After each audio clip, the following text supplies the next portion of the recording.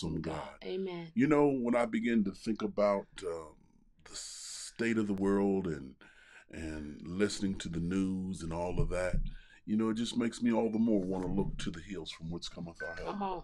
Amen. Amen. We need to look to the Lord more than ever before, because if you just are so consumed with everything else, it could be pretty discouraging. It can be pretty discouraging. Heavenly Father, Lord, we praise you. Yes, Jesus. Lord, we thank you, God. And we ask, God, that you minister to our souls. Yes, Lord. Heavenly Father, take this word and permeate our hearts. Take this word and encourage us and drive us forward. Jesus. Heavenly Father, Lord, that we could stand for you in all things. In Jesus' name we pray. Amen and amen. Amen. Amen. Well, you know, we want to talk about, you know, entering into God's rest. Come on. And what sometimes stops us from entering into God's rest. Amen. Amen. Go with me to Hebrews 3, verse, let's start with 10 through 12. Wherefore I was grieved with that generation, and said they do err in their hearts, and they have not known my ways. So I swear in my wrath they shall not enter into my rest. Take heed, brethren, lest there be in any of you an evil heart of unbelief and departing from the living God. Amen. God is concerned about our hearts. Yes, he is. God wants our hearts, if you will, not to operate in unbelief. God wants our hearts, if you will, to be submitted to him and be able to trust him. Amen. Because if not, people missed. And this was the children of Israel. They'd come out of Egypt. God was leading them into the promised land, and they allowed their hearts to be manipulated by what their eyes and by what others were telling them, rather than trusting and believing in the Lord. Yeah, because when we don't trust and believe in the Lord, then we ourselves need to be delivered. You know, sometimes you would think, say, oh, well, what I need to be delivered from? Oh, you need to be delivered from the devil. Not necessarily. You need to be delivered from yourself first. We have to get delivered of all of our selfish ways, all of the things that we want, because our bodies, they crave what we want. Satisfaction. Exactly. Versus what God is necessarily saying for us. And so it's important that we need to say the first thing that needs to happen is I need to be delivered from myself. Because once we are selfless, then we will allow God to lead, guide, and direct us in the way that we need to go. Amen. So the reality is that, you know what? Yeah, we need to be delivered from the devil, but before that can happen, you got to deliver yourself. Get delivered from yourself. Delivered from yourself. Amen. Amen. And then we need to begin to understand that we move in the right direction.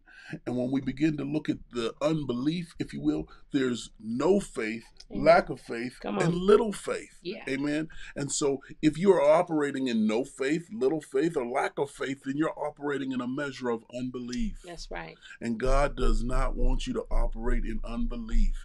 And in this life, we must come to know that he is the way, the truth, and the life. That's right. No man comes to the Father but by him. So guess what? We need to operate in faith, trusting and believing and dealing with that unbelief. If you will, they were manipulated because there were 12. And the 12, if you will, 10 of the 12 spoke unbelief. Come on. And, you know, it's just like we train little children. You know, we train them to do what's right, and they don't necessarily want to do what's right. They want to go their way. And we have to guide them and lead them, and sometimes correct them into the way that they're supposed to go. That's the same thing that God wants to do with us. And in that process, deliverance will take place. It doesn't always feel good, you know, getting rid of your habits and getting rid of your thoughts and taking on the mind of Christ and being obedient to what the Word of God says. But if we're going to walk this walk, those are the things that are going to have to happen. You know, people say, oh, it doesn't take all that. Yeah, it does take all that and some. So it's important that we put ourselves in the position that we allow God to take away the things from us that aren't going to help us. They're eventually going to hurt us, and you're going to end up having to do it anyway. So it's important that we move forward in God, allowing God to strengthen us so we don't walk in unbelief. so we don't walk in a lack of faith, and so we don't walk in little faith. But God wants us to be strong in the Word of God. Amen. God wants us to have that self-discipline. Yes, He does. And you know what? Be willing to let Him discipline us. Amen. Maturity begins to happen when you allow yourself to be disciplined. Yeah. And then we can begin to move to that place. That's right. God wants to build your faith. Amen. Yeah. And faith comes by hearing, and hearing by the word of God. Well, in Hebrews 11:6, it says, that without faith, it is impossible to please Him.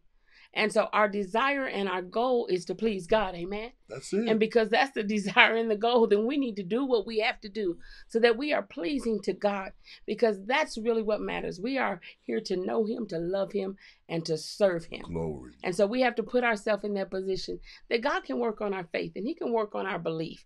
It's a process. It doesn't happen all at once, but it is a process. And we have to be willing to go through the process. We got to be willing to go through the process. Amen. And know that our faith is built first by hearing. There's some people who don't want to hear the word of God. That's right. There's some people the word will be preached, and they'll say, well, that wasn't for me. Amen. If the word is being preached, God wants to build our faith through the word. That's Amen. Right. And so first it's the hearing and then the obeying. That's right. So do you hear?